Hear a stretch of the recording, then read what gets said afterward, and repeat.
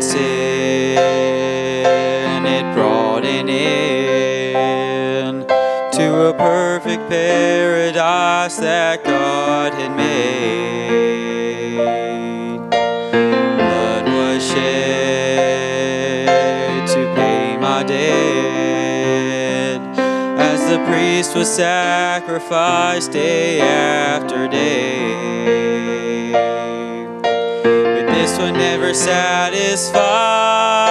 The price of sin was just too high. They couldn't do one. God's only Son could take it all away. But this man was wholly sinless. This man did not deserve it. This man gave it all to set me free.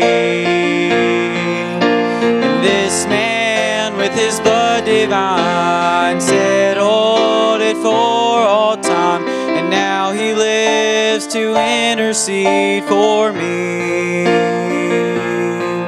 No one else could ever love me like he can. None but this man.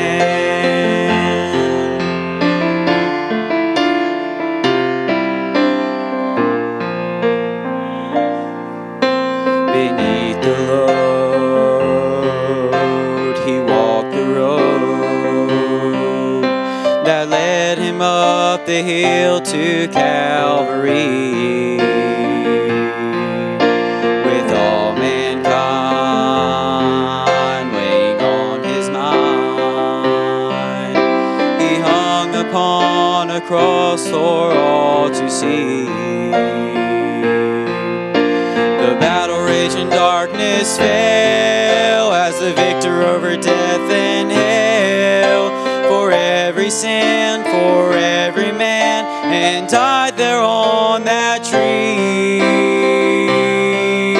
But this man, he reigns forever. This man, he changes never. This man rose again in victory. And this man with his blood divine settled it for all time. And now he lives to intercede for me. No one else could ever love me like he can. None but this man. He reigns forever. This man, he changes never. This man rose again in victory. And this man with his blood divine settled it for all time. And now he lives to intercede for me. No one else could ever love me like he can. No one else could ever love me like he can. None but this man.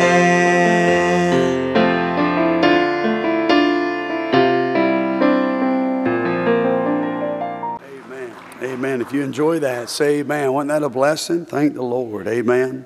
Anything you sing about Jesus is always good. Hallelujah. Open your Bible up tonight to Matthew chapter number 5. Matthew chapter number 5. I'm interested in just a few verses tonight. Matthew chapter number 5.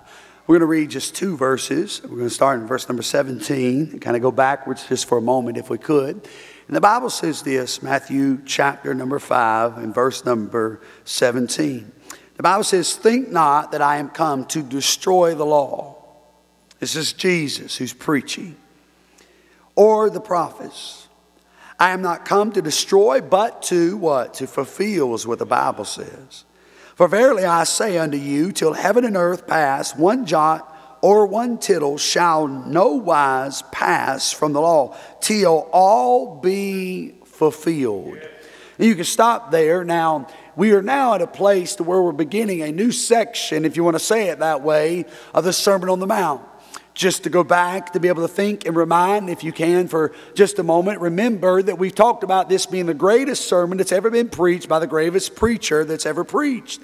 We open up with the Beatitudes, and the Beatitudes, simply Jesus was teaching that Christ was come, and He has come literally to be able to rule and to reign. And whatever happened, that if they would allow Him to be able to rule and reign, that God would be able to give them, as we know the Beatitudes, to be able to have a blessedness or perfect blessing, perfect happiness, if you want to say it that way. We went through every single one of them, understanding how unusual it was. It's amazing how He began to open up. And when He opened up, He says, I have a desire for you to be blessed. By the way, I'm glad that I serve a Savior, that He's not trying to ruin our life. He's not trying to make us miserable. By the way, being saved does not mean you have to be miserable. Listen, it's the best life that you and I could ever have or ever want, or possibly even more than we could ever ask for. It's simply being saved. So over and over and over, Jesus said, blessed. He went through it. Blessed is the poor in spirit. Blessed are they that mourn. Blessed are the meek. And even though that seemed to be unusual, what God was saying is the world would say you can be happy by having vengeance. That you can be happy by not being meek. That you can be happy by not mourning. But Jesus says, no, that's not the case. If you really want happiness, you need to be able to mourn over your sin. You need to be meek. You need to be merciful. That's where true happiness is. And here's why. Because you're revealing and you're living as if your trust is not in you, but it is in the almighty hand of God. So you trust the Lord in all things. So He says that's when you're blessed, when you're not moved by anything or anybody that you ever face. This is the thought of blessedness. Now, the key to that is this, is we know it's possible. And the reason it's possible is because Jesus never changes. Amen. He never changes. So we can be content at all times because we know, praise God, keep our eyes on Him. If He said be merciful, then praise God, I'm going to be merciful. It might not seem right. It might not feel right. I might want to be able to do what I want to do. But as long as God said to be that way, I can trust Him. Why? Because He is the Lord. The Bible says He cannot change. He will not change. He's the same yesterday, today, and forever. And by the way, He even told us very plainly, the Lord Himself, He cannot lie. So if God said blessedness is through these ways, then praise God, we ought to be able to believe Him tonight. But then He makes a transition. And He comes to the verses that we read just the past few weeks. The Bible says that He came to verse 13. He says, now ye, who are ye? Ye are, listen to me, those who choose the blessedness route.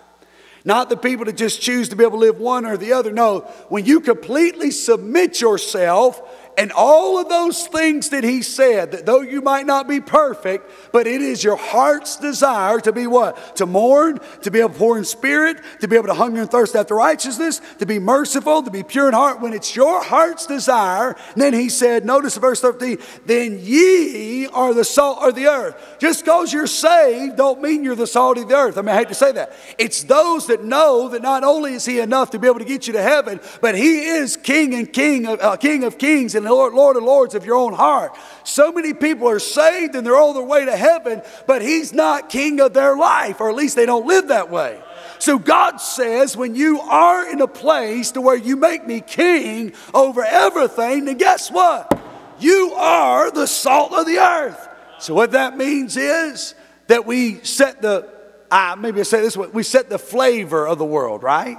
That people begin to see things. People's lives are changed because we are the salt of the world. And then He goes a little further in verse number 16. He says, let your light so shine before men they may see your good works and glorify your Father which is in heaven. He goes back. So now He's talking about ministering. He says, as you minister, and by the way, this is not the sermon or the message, but as you minister, whether you're a leader, whether you're a layman, whatever it is, you might feel like you're insignificant. We've already learned there is no such thing as being insignificant to serving God. But if you're saved by the grace of God, friend, as you minister, you should be as the salt of the earth, and you should be the light of the world. You should be. Why? Because the light lives inside of you. And this world is a dark, dark, dark place.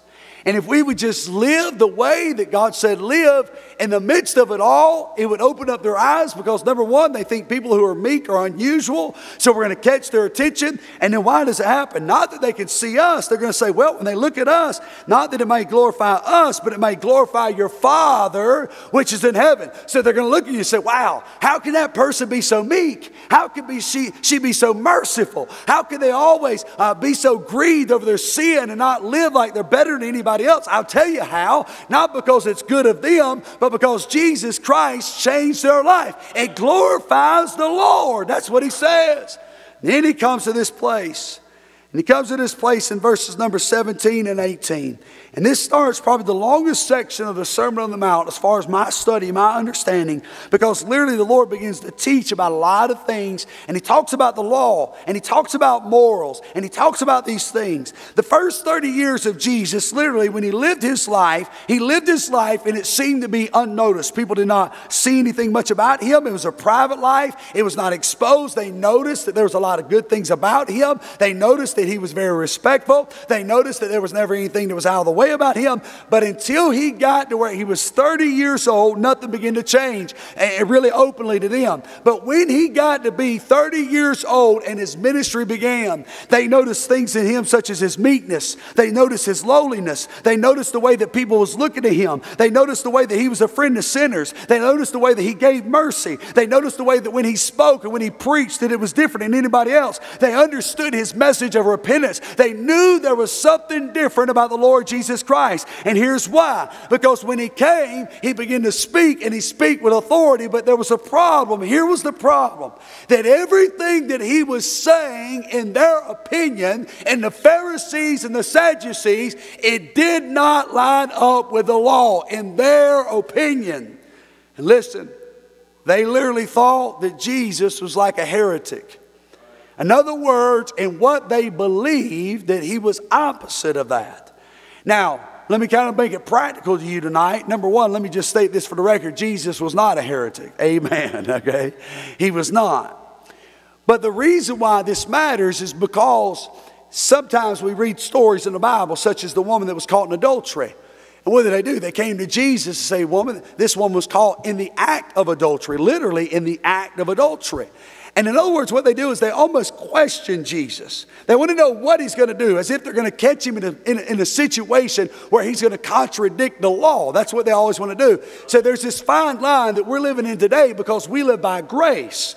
We got to understand what grace is. Grace, okay, though he came to fulfill the law, does not remove the law. Do you understand that? I mean, listen, the 10 Commandments are still the 10 Commandments. We are to be morally what we should be, but that's not based upon what the government says and your mom and dad says. No, live what the Bible says. And if we live what the Bible says, then we will please the Lord. But there's a fine balance. And the fine balance is between grace and the law. So when he comes here, now he begins to open up and he explains.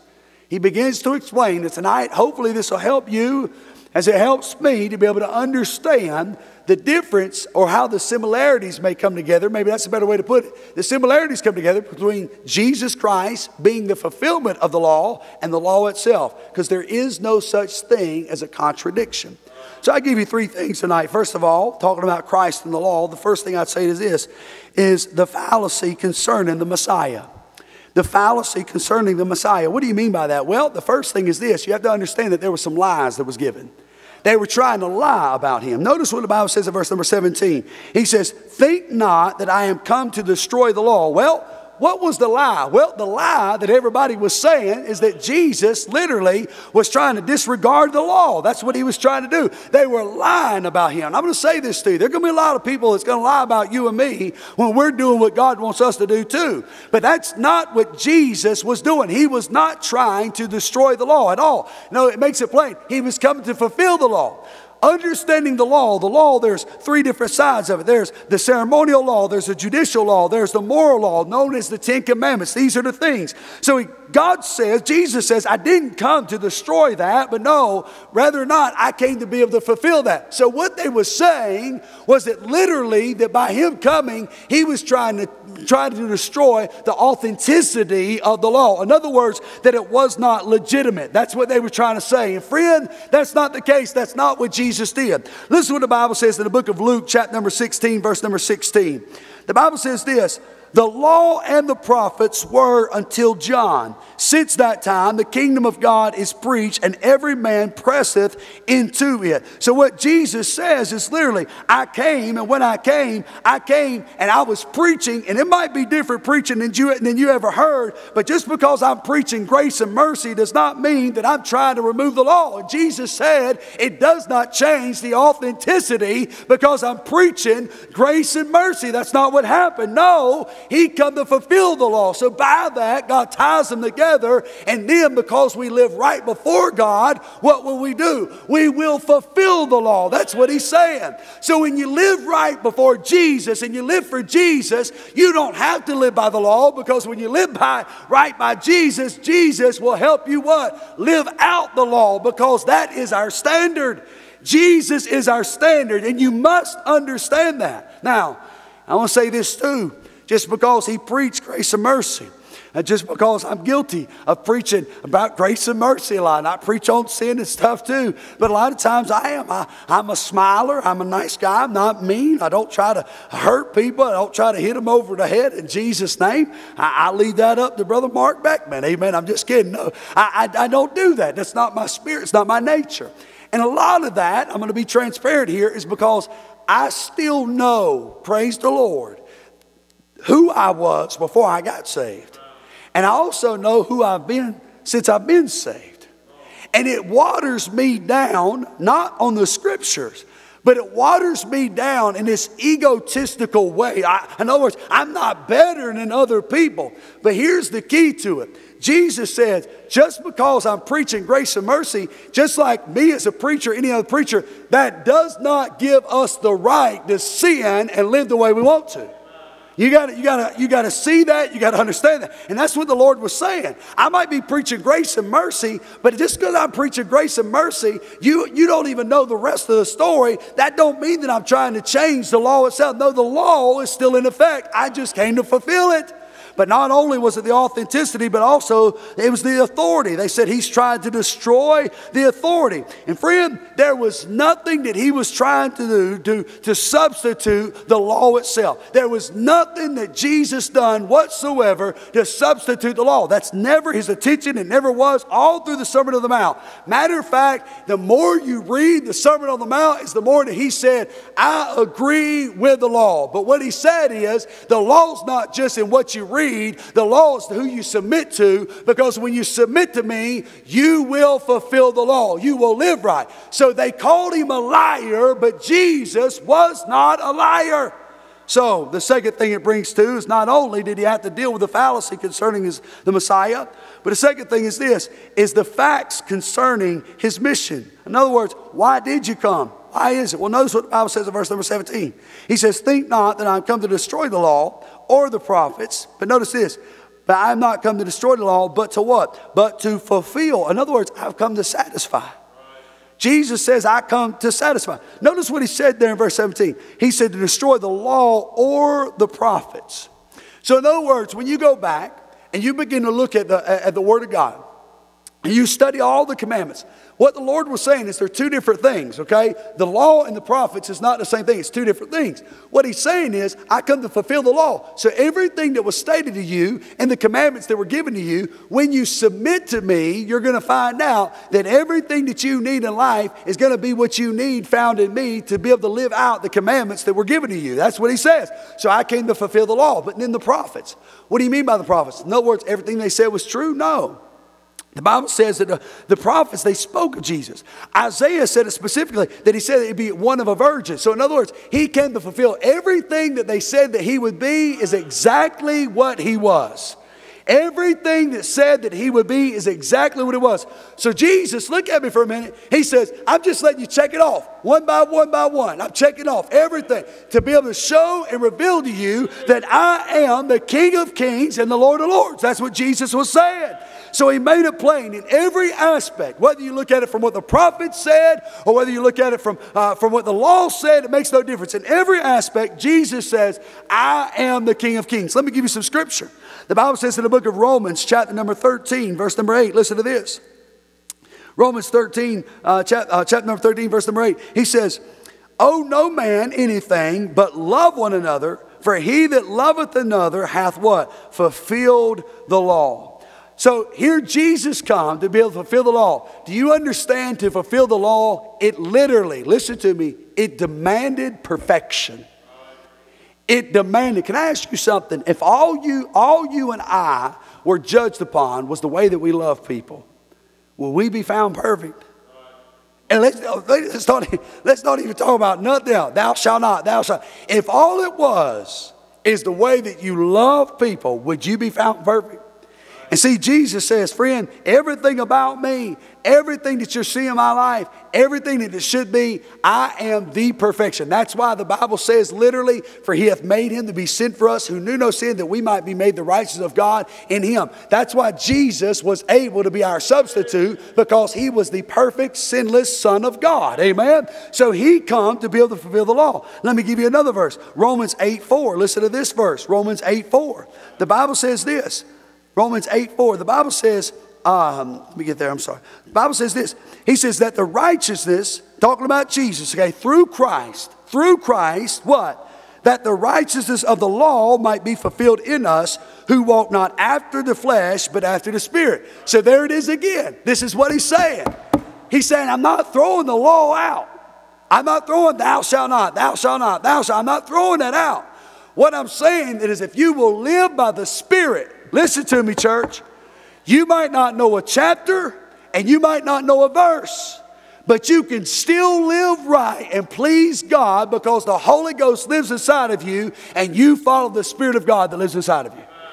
So that's why we say there is no such thing as, well, I didn't know. No, friend, if you're saved, you might say, I didn't know. You might not have ever heard a message preached on it. You might not have ever known, that something was said about the Bible. But the Holy Ghost is not going to give you peace about doing something out of the will of God.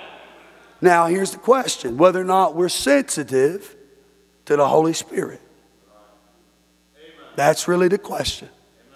Whether or not we're able to just tune it out and keep on going. It's a silly illustration, but sometimes me and you can relate to silly illustrations. You ever looked at a kid, maybe you're a kid, and you wonder why in the world did you do that when you knew better than to do that? And all you can think about, they must have been desensitized. That's a good word. Desensitized. Praise God. Thank you, Jesus. Holy Ghost gave me that word, desensitized. Amen. You ever look at your children and say, they just turned me off right there and did what they wanted to do? Or you ever looked at it and you know they know better. You know they know better, but they do it anyway. You know what they're doing? They're just turning it off. That's the same way, unfortunately and sadly, that some Christians are with the Lord Jesus and the Holy Ghost. And they will argue with you because they know so much Bible. And if you really want to argue Bible, some of them, I've learned this. Now listen, I've been a young Christian for a long time, and there's a lot of things I learned. They'll argue with you because they could talk circles around you about the Bible. But they could pick verses all they want to. But friend, at the end of the day, the Holy Ghost ain't going to lie. You understand? Well, the Bible, what do you think about this? Friend, you don't have to confuse. Sometimes I'm confused reading the Bible. Amen. I'm going to be honest. But the Holy Ghost will make it plain. And the reason I'm telling you that is because you've got to come to a place in your life where you say, Lord, I'm not just going to live by what I know. I'm not going to live by just what I know. Lord, I want to be led by the Spirit of God, who walks not after the flesh, but after the Spirit. Lord, I want to walk and live by the Spirit of God. And that's what Jesus was saying. Jesus was making it very plain that literally, that I come to fulfill the law. And when you live right by me, you will morally be what you should be before God. Amen. Now, here's the amazing thing about the law. Let me share this with you. The book of Galatians, chapter number 3, verses 24 and 25. Listen to this. It's amazing. So, why is this so important? Why is the law so important? Wherefore, verse 24, Galatians 3, wherefore the law was our schoolmaster to bring us unto Christ, that we might be justified by faith. But after that faith has come, we are no longer under a schoolmaster. So in other words, truth be told, if it wasn't for the law, you and I would have never understood and admitted we were lost. Right. Amen. If it wasn't for the law. So thank God for the law. Thank God for the law, because before the Holy Ghost, by the way, remember, you didn't come to Jesus. Jesus came to where you are. Amen. When you got saved, Jesus came to you. But it was the Word of God that revealed to you that you are not as perfect as you think you are. Right? The Word of God revealed to you and I that I am not the sinless person. I'm not A1. I'm not number one and everything. So thank God for the law. So there's a purpose for the law. But Jesus said, though you know the law, you get saved. Now you live by grace. Amen. Now you live by grace. So let me give you a third thing tonight. Not only do you see the fallacy concerning the Messiah, not only do you see the facts concerning his mission, and then lastly tonight I give you this, the faithfulness of the manual. The faithfulness of the manual. I want you to notice what the Bible says in verse number 18, if you will, back in Matthew 5. For verily I say unto you, till heaven and earth shall pass, one jot or one tittle shall in no wise pass from the law, till all be fulfilled. This is what he's saying. He says the reason why you can trust the book, Jesus. He says the reason why you can know that I'm not here to discredit the law is because I'm the one that's advocating for the law. Did you see what he said? He says, verily I say unto you. You know that word verily, what it means? It means truly. In other words, look at me. It's like when your mom and dad looked at you and said, because I said so. Right? Yeah, anybody ever heard that before? Because I said so? Well, that's what Jesus just said to them. Because I said so. The law is right because I said so. I'm telling you, I'm an advocate for the law. I'm preaching grace and mercy. I'm preaching all that. But the law is still the law, and I've just come to fulfill the law. So he teaches us that he is not contradicting the Bible. He's not contradicting the law, but rather he's fulfilling the law. So when you trust in Christ, what happens is he then becomes to be your substitute, and because of that, you yield yourself to him. You present your body a living sacrifice, wholly acceptable unto God, which is your reasonable service, right? By the renewing of your mind. How? By the law. By the law. But because you submit to him, you'll be able to live by the law, and God can bless you and use you. But the problem is, that's not the way we always live. Not only that, but also this. He says that I have come to be up, verily I say unto you, till heaven and earth shall pass. Literally, he says that there's an author, and you can trust the author because it's God. Amen. But then he says this, is that there's something there that affirms. There's an affirmation.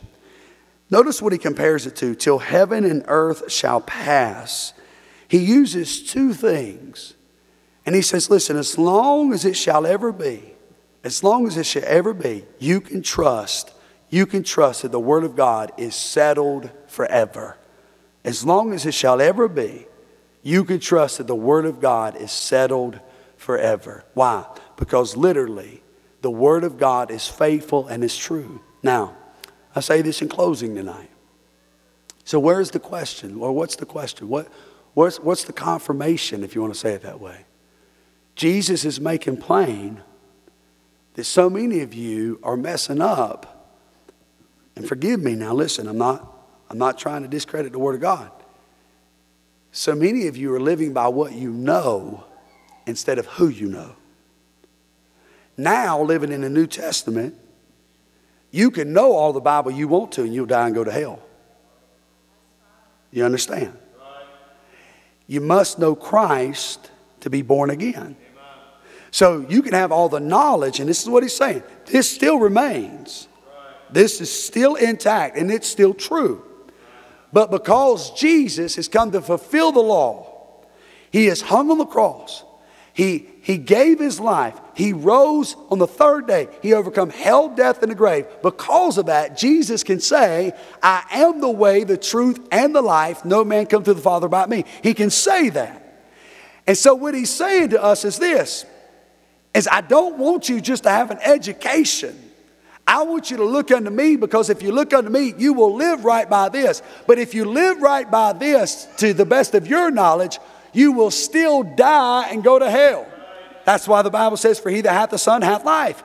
He that hath not the Son of God hath not life, right? It's only through Christ and Christ alone that we must be saved. And not only is Christ what we must need for our salvation, listen to me, but it's also a must for our sanctification.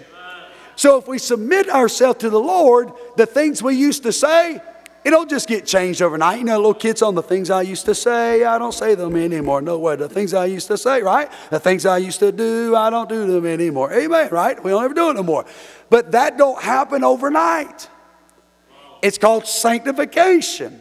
How does it happen? Not because you get more knowledge, but because you yield to the Lord. And when you yield to the Lord, listen to me, you know what I learned? We want to learn more about the Bible. So the more that we, listen, the more that we love Jesus, the more that we live for Jesus, is the more that we want to be like Jesus. And you know how you learn to be like Jesus? You see him in the book. Amen? So let me ask you a question tonight. How's your balance? How's your balance when it comes to the law and Jesus Christ? You know, I say this, and I say it in the presence of our church. I wouldn't probably say this out preaching anywhere. You know, I'm okay with sinners coming as they are, but not leaving the way they came. You understand me? And this whole thing, just come as you are. Well, friend, yeah, when you're talking about a sinner, just come as you are. Problem is now we've deemed that as a dress code. No. And here's why. Because when they come in here, we know that when they get changed and God changes their life, then He'll not change them. He'll clean them up. He will change their present. He'll change some things about them. And we use this a lot. But friend, it comes to your mouth. It comes to your actions. It comes to your attitude. Listen, this is where it's going to get some of it. Your body language will change. Amen. I'm out telling you, friend. Listen, my dad ain't the Holy Ghost. But when my dad was in the room, because I was in his presence and I wanted to please him, I sat up and I didn't talk when I was supposed to talk. I was listening to every word, right? Because he had an impact on my life. It's the same way with Jesus. And I love my earthly father, but he ain't never done for me what my heavenly father's done. When I come to church, friend, I don't want to sit back and be a spectator. I want to be involved in the things of God. I want to come in here and I want to be engaged. Your body language changes. But how often, and we do this especially with teens and with kids, that we criticize them, we critique them because what they're doing all the time is, you look sloppy, you do this. Instead of, listen to me, you're dating the wrong guys, you're dating the wrong girls, you got a poor choice of friends. You want to know why? Because we haven't taught them how to find their value in the Lord Jesus Christ. That's the whole key to it. If we teach them to find their value in Christ, Christ will help them pick the right friends. Christ will help them to be able to pick the right words. Christ will help them to be able to dress and act the right way. Christ will help them to be able to do all those things. So the issue is not what they don't know. It's who's king of their life. And it ain't just kids, it's adults. He's not king anymore. He's been dethroned. He's been dethroned. So I get somebody at the piano tonight. I know it's a unique invitation. But I don't know, maybe tonight you'd be just like me and studying and thinking and preparing. You have to stop and take a time out a couple times and say, Lord, thank you so much. If it was up to the law, listen, friend, I'd die and go to hell. I'm being honest with you. I'd die and go to hell. But as many preachers say and many singers say, he looked beyond my fault and he saw my need. Amen. Aren't you thankful for that tonight? He looked beyond that. He never gave up on us, not willing that any should perish. Why? That's the grace of God. That's the mercy of God. Amen. Now that don't disregard the law. We need the book. Amen. We need the Bible. But I'm telling you something. We can know all we want to know right here. We can still fail and mess up all day. Matter of fact, if we know this and we're lost, not only will we die and go to hell, we would probably have a bitter, angry spirit. Why? Because we'd be so judgmental to people. All we have is an education. We don't need an education. We need that relationship with the Lord. Amen. So tonight, let's just be grateful for the mercy and the grace of God. We'll finish the next 2 verses, Lord willing, next week, because this talks about the same thing. And then we begin to dive into some very hard things. Listen, you think the Lord's easy. This is what was so funny about this. We're beginning to go into all the morals. You're going to realize He's going to teach you. The law is nothing. Jesus is going to say, now that I come, it's a lot deeper than that. I'm going to teach you how not even to lust. Amen. You know, I mean, listen, you think the law's hard. Jesus says, friend, I didn't come to disqualify or destroy the law. It's actually more difficult. But by the way, you can do it as long as you what? Submit to the Lord Jesus. You stand to your feet tonight, heads bowed, eyes closed. Just a moment of prayer. Just a moment. It is a joy and a privilege to be able to know that you've tuned in. And I pray that today that the Word of God that was shared will be a blessing to you. If somehow, some way that the Lord has spoke to your heart, and maybe you're sitting where you are and you don't know for sure that you're saved by the grace of God and you've ever trusted Jesus Christ as a personal Savior, and I want you to know that the Word of God says that all have sinned and come short of the glory of God. The Bible makes it very plain, for the wages of sin is death, but the gift of God is eternal life through Jesus Christ our Lord. You say, how do I get saved? You have to trust in Christ and Christ alone. Repent of your sin and then know, as the Bible says, where Jesus says, I am the way. And I pray that today that will be your desire, to be able to seek out for the Lord Jesus Christ, to be able to trust Him as a Lord and Savior. If you do that today and you repent of your sins and you take Him as your Savior, would you do us a favor and contact our church office at 336-788-0551? We would love to be able to speak with you. We would love to be able to encourage you, maybe be able to help you find a local church no matter where you are today, and maybe even possibly disciple you. So we want to say thank you so much, and we are definitely going to be praying for you in this ministry that our church has. If you know you're saved and maybe the Lord spoke to you in a different way and there's something heavy on your heart, again, that same number, if you can contact us, we'll be so thankful to be able to reach out and be able to speak with you. But again, on behalf of the church and myself, thank you so much, and may God bless you.